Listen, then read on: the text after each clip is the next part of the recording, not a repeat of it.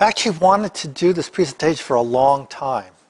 As a psychotherapist, when I started doing this work myself, I started noticing the changes, noticing the benefits, and of course I tended to use a therapy lens to understand and see what was happening for myself and for people I was working with and things like that. First thing I want to say is that Trillium is not a substitute for psychotherapy, right? It's not something you do instead of psychotherapy. It doesn't replace psychotherapy in any way. But I do believe that it opens us to a level of awareness that psychotherapy doesn't, right? How many people know who Abraham Maslow is? Oh. So Maslow is known for his hierarchy of needs, right? That he came up with this theory or this understanding that we satisfy survival needs first, and then physical needs, and then self-esteem. What was the top need in this hierarchy, if you remember? Self-realization. Self-actualization. Right. His top need was self-actualization. What is self-actualization? Right? Well, self-actualization is a state where you're living a very high quality of life, right? You're doing in the world what you want to be doing and are successful and that kind of thing. What most people don't know, and what the textbooks don't know, you kind of touched on it a little bit, he actually added another need above self-actualization later on in his life. But the textbooks don't record that, unfortunately.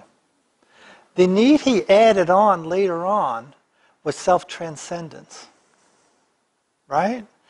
And what he found was that self-actualized people start to feel this sense of, is that all there is? There must be more. What does that remind you of in Trillium work, right? What does that remind you of, that sense of, this is it? Is that all there is? What?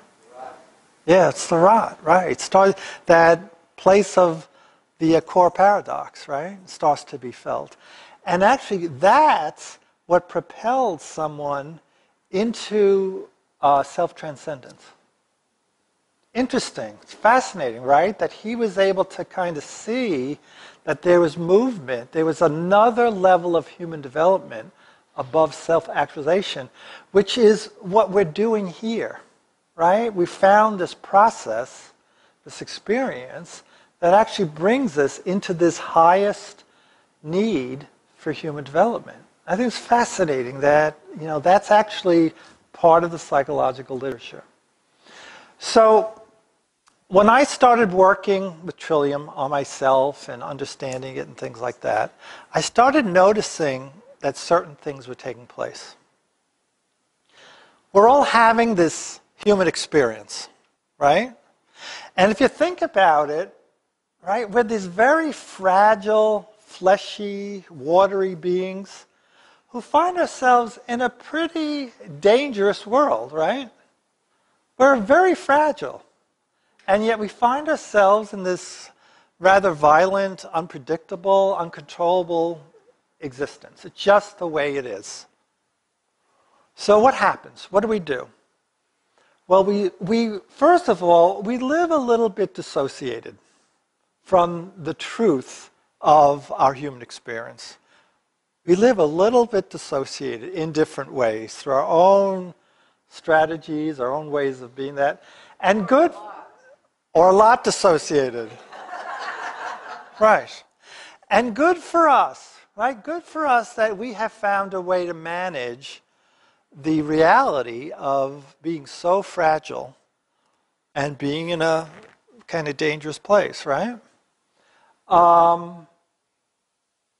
And as we grow up as children, we're all in families, that have their own rules and things going on, right?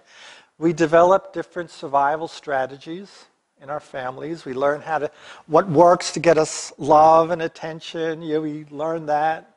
And the culture itself has a huge influence on our lives. The culture says life should be a certain way. I'll talk about this much more tomorrow, what the cultural influence is. But these factors really do determine our belief system, the survival strategies that we develop along the way. We call them governing sentimentalities. I don't know if we still use that word, but we did at one point, right? But they're essentially survival strategies that we figure out how to get through, how to survive, how to make it through life, considering all these different forces that are happening around us, right? Very common ones. Children who grow up in an alcoholic family, right? They often feel out of control because the family system is out of control. So they'll often develop strategies like being the perfect child. They believe, if I'm perfect, if I'm really perfect, then somehow this will be better, right? Or maybe I can even fix this, right? Or the good person, the good boy or girl, right? If I'm really, really good, maybe I can do that. Or sometimes they will develop a strategy to keep everything in order, right? Because everything is so out of control. If I can control my world, that'll help me feel better. But these are strategies to deal with what's happening around them. And again, good for us that we figured this out, right? I grew up, when I became an adolescent, right, I was aware of same-sex attractions, right? So my strategy was I was gonna hide what I was feeling. So I split off what I felt inside and what I showed the world. That was my survival strategy, and it worked. I got through, right? I got into my adulthood. Of course, these strategies sometimes, when you become adults into relationships, then you try to kind of reintegrate them very often. They don't work so well. But it's just an example of a strategy that I developed that was important at that time, right? We all do it. Good for us. So then we come to a process like Trillium Awakening, right? And I have to say, it's astonishing what this transmission is capable of. It's astonishing what this transmission can do. We come to a process like Trillium, we start to experience the Trillium's transmission, and two things begin to happen. First, we start to become more embodied, right? Now this can be a real problem, right? Because here we are in this human experience, a little bit dissociated, and this transmission starts bringing us into our bodies, right? It's kind of taken us to a place we're not quite sure we really want to go, right? And at the same time, the transmission starts opening us to more expanded awareness, more consciousness, right? Which for some can be really wonderful, and others can be very, very disorienting. If you're really used to being inside this body and having these boundaries that are clear, and you start experiencing this opening of awareness, it can be very, very disorienting, right? Well, the embodiment piece, what tends to happen, and this is a very classic psychotherapy situation. Clients come in my office, for example, and they're very much in their heads, they're very ungrounded, you can tell that they're not embodied. You're laughing, you must be a therapist. Right? Often the first thing I'll do is work with them to get them here, to get them into their bodies, to help them ground and help them be more present into their embodied experience, right? So in that way, the transmission is doing what I do as a therapist. It's doing it automatically. It's bringing people into their bodies. But the problem is, or maybe not the problem, but what happens along the way is whatever is stopping us from being embodied starts to come up to the surface. It starts to be released, right? Often it's emotional. We start feeling emotions maybe that we've kind of tucked away for various reasons. And we all have learned how to do that. Sometimes it's physical. You know, if anyone has done any trauma research, trauma is actually held in the body. It's physical. It's not really that cognitive. And the other piece around trauma is that trauma is not caused by the traumatic experience. It's caused because the organism never had a chance to complete its response to the experience, right? It's an interesting detail, but it's very, very important to kind of acknowledge that, because the truth is we self-regulate. We're wired to heal. We self-regulate. It's just what we do if we allow ourselves to have that experience. Trauma is caused because we interrupt it. I'm mentioning this because as part of this embodiment process, we can experience physical releases, movements, different types of things. And this is just the body releasing things it doesn't want, doesn't need. It's wanting to release and let go of so that it can be even more embodied. The other piece around this is the consciousness piece. It's pretty amazing. So we start to experience ourselves as more expanded. There's an awareness that we're much larger. So our infinite nature starts to show up. That can be really disorienting to people, right? Like, what do I do with this, right? Kind of thing. So I think it all highlights, in many ways, the importance of being with people who can support these experiences and understand what they are, and just kind of hold each other through it. You're not going crazy, or this is just what it is, that kind of thing. Green lighting. Green lighting is a tremendously powerful therapeutic technique, in my opinion. It's, the way that I hold it, it's practicing radical self-acceptance. I will accept whatever comes up. I will just accept, this is coming up. I don't have to push it away. I don't have to judge it. I don't have to make it bad or wrong. I can just accept it as it is. And it is kind of radical, because most psychotherapies come from a more pathological place, right? The whole Freudian psychoanalytic tradition was really a medical model. They were trying to treat what they called hysteria at the time. But it was a very pathological orientation, and a lot of mental health still subscribes to that model. Psychiatric help is about getting rid of symptoms. Oh, you're having this experience? Let's get rid of it, right? It's the opposite of, it's like red lighting. No, don't go there. So in some ways, this practice of green lighting, it's kind of radical. I'm going to allow my experience to be what it is, right? I'm going to accept it. I'm going to honor it and respect it and acknowledge it. And in so doing, especially in the context of a Trillium group, let's say, I can green light your experience too. So I can let go of judgment.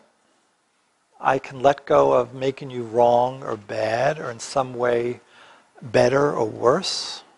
I can just green light who you are. It's wonderful. Green lighting is not permission to act out. I'm feeling really angry today, so I'm going to take it out on Garth.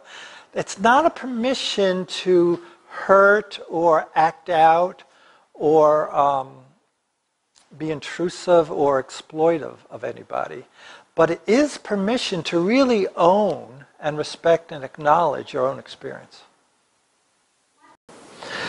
Green lighting is also about being known, bringing ourselves forward. So we're green lighting ourselves in the world. It's not just what's happening internally, our thoughts and our feelings, our experiences. We're also green lighting ourselves into the world, right? So we often, will hide ourselves or judge ourselves, but we won't bring ourselves into the world as we are. And one of the brilliant things about this work is just acknowledging our imperfection. No one is perfect. We're all, imperfectly or perfectly human, however you want to be. And to really honor ourselves and bring ourselves as we are into the world. This is the brilliance of the small group work that we do here. It's brilliant because we've created a safe, loving container, right? Where we can actually show up differently. I can risk showing you parts of myself that I hide in the world. I can take that risk and let you see the truth of me, right? So I'm essentially green lighting myself. I'm bringing more of me into the world. And it's a really, really incredibly important part of this work, which we'll be doing in the small groups the whole week. I believe, and this is from my Gestalt training, that being in the present moment, living in the present moment, is a healthy, happy place to be, right? That the present, being really present to myself and other in this moment, is the epitome of health. That's as good as it gets. And what I've learned to come to know is that when I'm fully present in that way, it's almost like things are just joyful. They just are, sometimes ecstatic, just to be fully, fully present. And I think that's, in large measure, what this work ultimately guides us into. Just being fully present in this moment as I am with myself and with you. What a beautiful gift, right? Beautiful gift. Mutuality. So when we meet in mutuality groups, right, and we're having this experience of just being held without judgment, without pathologizing, without trying to make you something you're not, right? In many ways, what's happening here, psychotherapeutically, it's a reparenting process, right? Because most of us, let's face it, we grew up and many of us are parents. There's no such thing as unconditional love. There's all kinds of conditions, because we're trying to get our kids to do this or that and be good and successful. I mean, it's just the way it works. So we've all kind of had very conditional parenting along the way. And that's fine. We come here, and then there's a kind of reparenting process that takes place, right? I can just be who I am here with you. That's marvelous, because it forces me to confront the ways that I've kind of judged myself, or the tricks I use to, get love and attention and all that stuff, because I don't really need it here. So I can really see it much more clearly and dare to let it go and just be much more real, right? Mutuality groups, we could have much healthier dynamic relationships. I can be honest with you. I can tell you how I'm really feeling and be heard, not be judged for it, So the practice of mutuality is often to take a risk. I can say to a Juliet, I was feeling really uncomfortable about something that happened with you yesterday. And And she could say, well, thanks for letting me know, right? Rather than often in the past, people had become defensive or, angry or all this other stuff. We can actually explore what a healthy relationship dynamic feels like. My God, it's incredible, right? What an incredible gift. So these are all the risks we can take in the small groups and the medium-sized group as well. But I think the small group is even more geared toward that. And just encourage you to take risks. It's almost like we're in this sacred laboratory. And we have this opportunity to try out different behaviors and try out different ways of being in relationship with people, right? It's an amazing gift that we have here with ourselves. So, as we stay in this process, embodiment, consciousness, at some point, we start experiencing the core paradox. Right? I can't highlight enough how important this experience is. I've never seen it or heard of it in any psychological literature. There's something brilliant about what Samuel Bonder was able to name here. All right? So the core paradox is the unbearable tension. I use that word consciously, unbearable tension between our limited human experience and our infinite divine experience. So where those two places meet, right, or where they kind of come together, the experience is of this very, very difficult place of tension. That's essentially what the core paradox is. We often experience it as how hard it is to be here, right? How difficult being human is. I remember I was on a Transfiguration Retreat in California several years ago, and I went to a morning meditation.